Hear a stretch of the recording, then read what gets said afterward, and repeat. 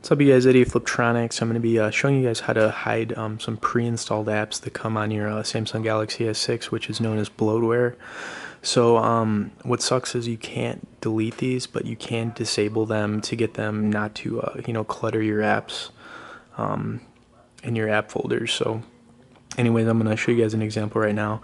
I'm going to use this one right here, Messenger. You cannot delete that off of your Samsung Galaxy S6, but you can get it to not show up in the apps anymore, and I'll show you how to do that. What you need to do is go to Application and then Application Manager.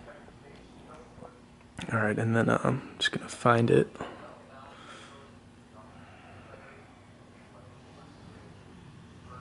So this is just one example. Obviously there's other ones you can't delete.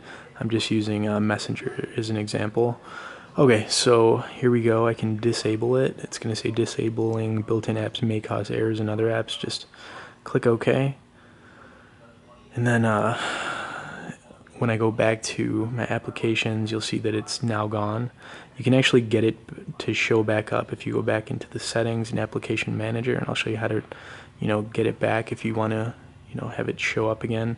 So disabling, it's not gonna get it uninstalled, so it's still going to take up storage, but like at least it'll be out of the way as far as apps in your apps drawer. So and there we go, disabled.